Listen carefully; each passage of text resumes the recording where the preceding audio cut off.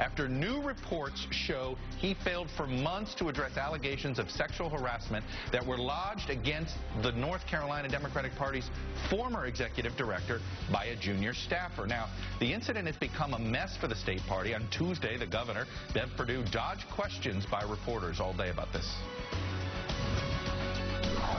My comment continues to be this is an internal personnel matter at the party. Would you support an investigation to get to the bottom of what happened? This is an internal personnel matter.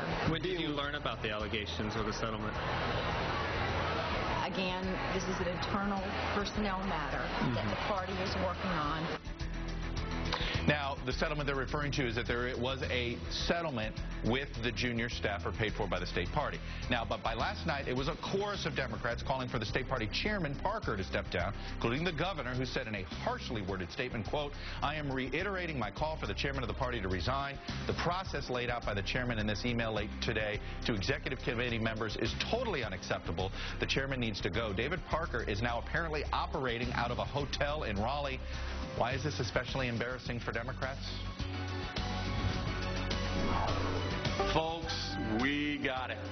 On the week of September 3rd, 2012, the Democratic National Convention is coming to North Carolina.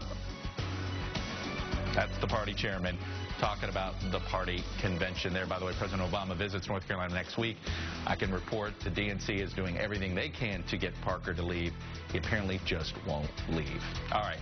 Any hope that the Senate would break the budget deadlock before November seemed to vanish Wednesday after